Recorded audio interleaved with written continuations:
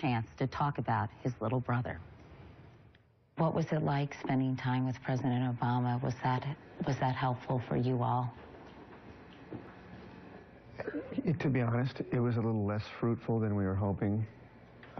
James and our daughter Natalie had a few things that they were hoping to express to him out of concern for the fact that this situation happened at all, and how we can maybe hopefully stop this from happening again.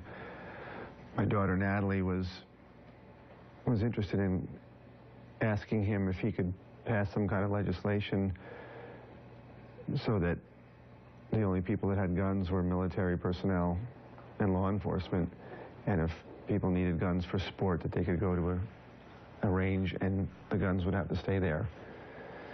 That was my 10-year-old daughter. That was all her own original thought. She just doesn't understand how somebody could have access to walk into a school with this stuff. What did you want to ask him, James, if you had had a chance to talk to the president a little more? I wanted to ask him what he was going to do to make sure this never happens again, because it should never happen again. No one should ever have to go through this. How will you all use this, or will you be able to use this to try to enact some kind of change? We're still not even really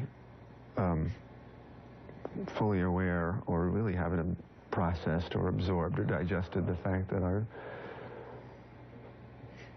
sweet little Daniel is not here with us anymore. That's all we're trying to deal with at this moment.